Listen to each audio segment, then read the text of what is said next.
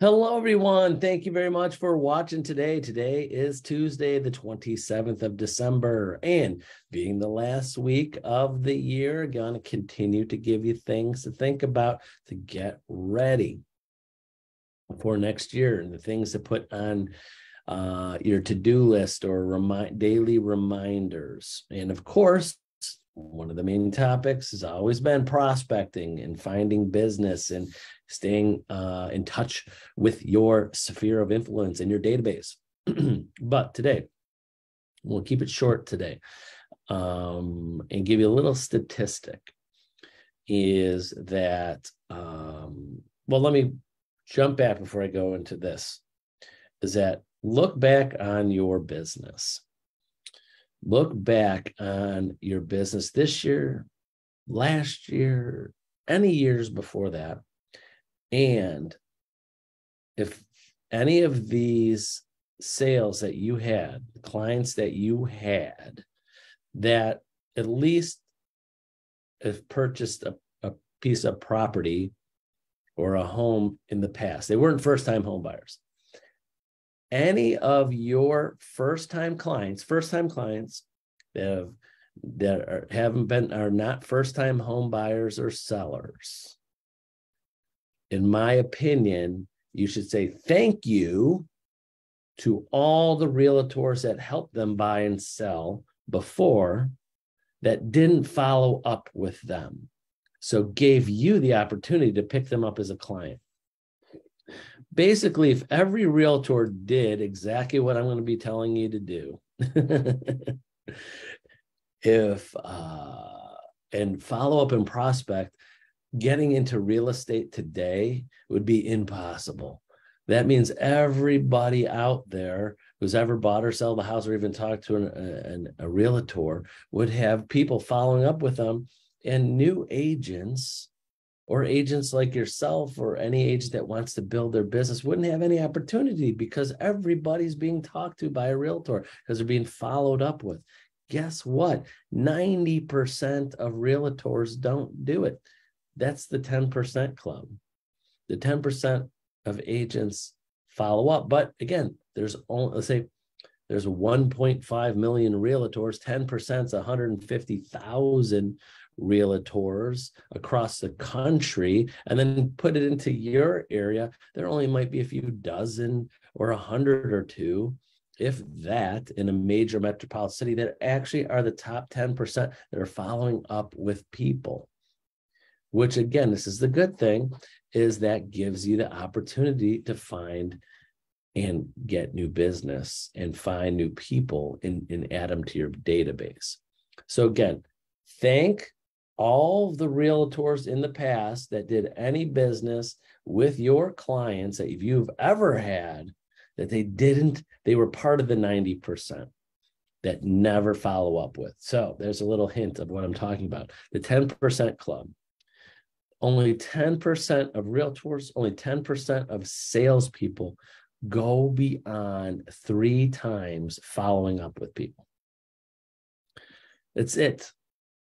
And even worse for realtors that don't go more than 3 times, we're not selling a product that you could convince people to buy now. They might buy every 7 to 10 years or sell, unless they're an investor or buying rental properties or buying second homes or vacation homes or whatever.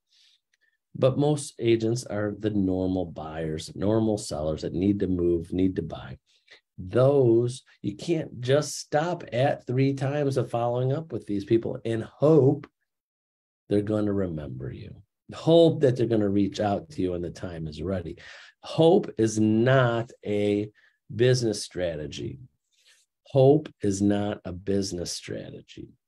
So your strategy for next year, 2023, should be, how am I going to follow up with people forever until they buy or sell a house through me, and then continue on with that? What kind of systems and programs and time blocking, and that I can make sure I'm going to be part of the 10% club, the 10% of agents, successful agents, that go well beyond that barely basic 3 times of connecting with someone. So think about that today.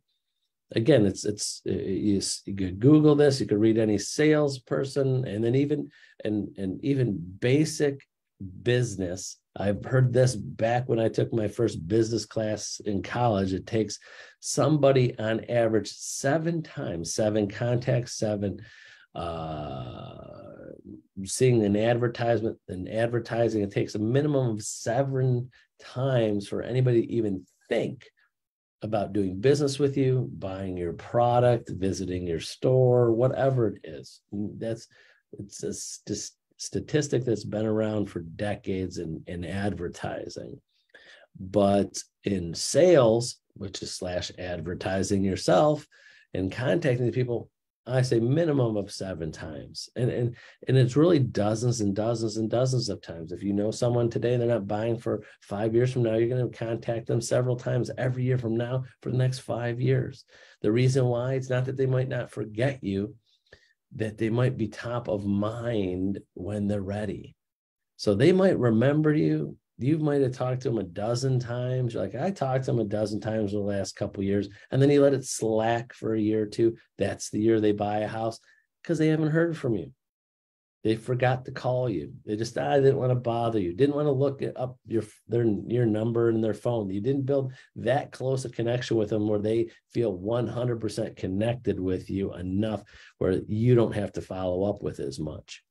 Don't think like that. Always think the worst, that they're going to be buying a house anytime soon. You better be top of mind and be calling, texting, drop-bys, all of that. So that's the thing to think about today. The point I wanted to make is that the good news for you, 90% of realtors are not doing this. The good news for you, when only the top 10, there's that top 10% of agents, there's too many people, too many business opportunities and clients out there. They're not going to take them all from you.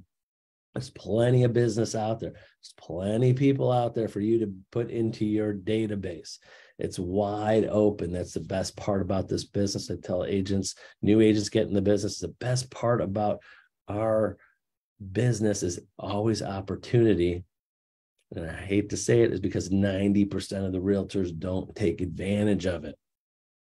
And so thank you to all the agents that don't take advantage of it, giving the opportunity to the agents that are.